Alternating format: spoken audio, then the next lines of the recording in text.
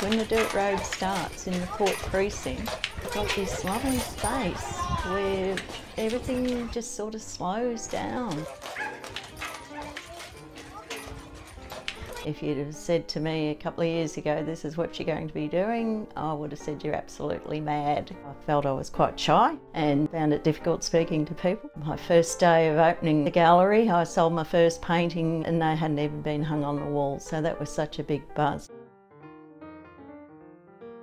I now run my own gallery here in Echuca. Whistlestop means somewhere small. And of course the building is a small whistle stop. This building was formerly Strathmerton Station. It's a heritage listed building, so it has its original colours. It's certainly got the most beautiful light that you could ever want for artwork.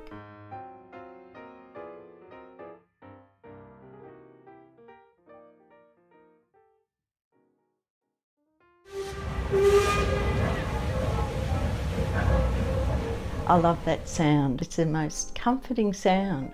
I don't know what it is, but it's very comforting to me, and I love it. It's the meeting of the whistles.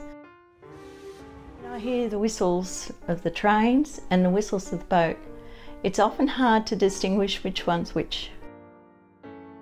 I don't work, I actually play all day and talk to people, which is just wonderful. It's a lovely, lovely experience. So it's basically just canvas and then frayed.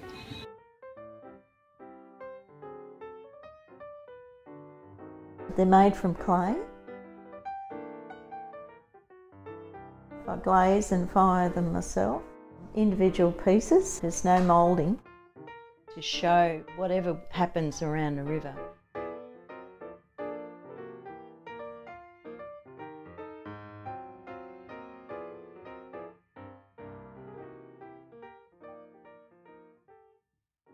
A little bit of magic happens in an artwork and then somebody recognises it. They've got wonderful memories of their time in Echuca by just coming into my little gallery, which I'm thrilled about.